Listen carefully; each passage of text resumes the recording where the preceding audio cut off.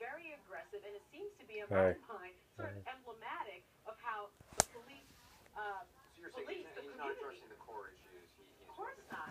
David, the St. Louis County Police Chief said today that, and he said, quote, there's a large sense of anxiety out there. Do you agree with that? I mean, the governor is saying he's ready to send in the National Guard. Is that, in your opinion, the right tone? I believe so, and I have to disagree strenuously with your first guest, and here's why. The governor's not saying we've got 1,000 officers who are lined up who are going to march lockstep through neighborhoods and knock people's heads in. What he's saying is we've got the assets that are necessary for a potential multi-site protest that could break out into violence. And what people have to understand is also a lot of the problems that She's smiling. from outsiders who came into the community. And people came into the community not just from neighboring areas, but from all over the country. And there are intelligence folks who are working, intel units in local police departments, who are identifying where the threats are coming from. You have to remember there have been multiple death threats against police officers, against other members of our community.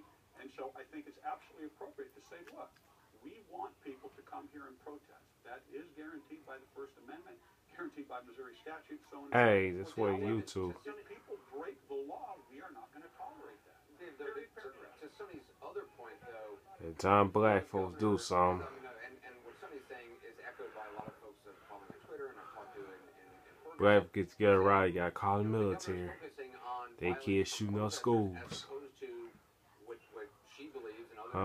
They kids shoot up innocent people. They too busy watching us. These are two different issues. And 9/11 was their karma. As the folks here in St. And Louis, then they was their day. region, both here in Missouri and across Society's messed up. in Illinois, They say God bless America. God bless you. That's why society's messed up now. Why society where it's at now. Because of this. various constituencies, both here in St. Louis region and It's a across shame. and also across the river in Illinois. And so I really don't see how you can It's a fault shame here. the governor for saying we're going to be prepared. It's a shame. What we've been doing is trying to address these problems. I think certainly we can fault the governor for It's the a way shame the governor here. has handled this from the very beginning. There's been a lack of transparency within this process. This is a grand jury process that I have never seen before. It's a shame the here. community, I think I do. Excuse me. Shame. The community has, it is not typical, it's atypical. The community has asked for the governor to appoint a special prosecutor from the very beginning. He refuses to do that, and this grand jury process, sir, is very unusual.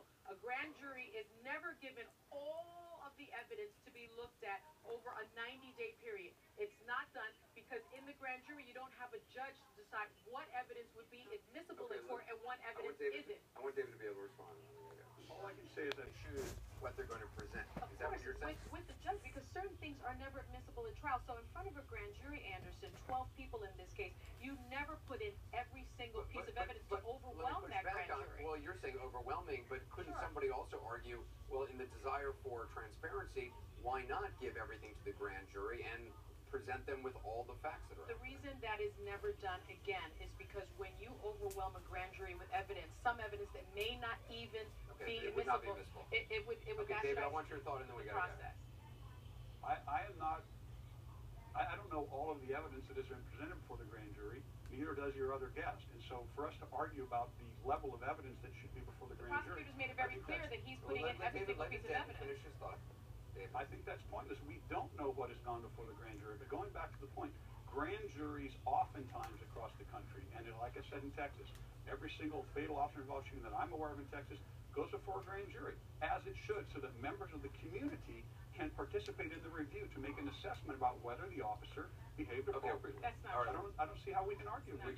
We got to end it there. David Klinger, appreciate you being on. Sonny Hostin as well. Up next, summit surprise. Russian President Vladimir Putin caused an uproar by placing a shawl on the shoulders of China's First Lady, so much so that in China the images were censored. We'll explain ahead.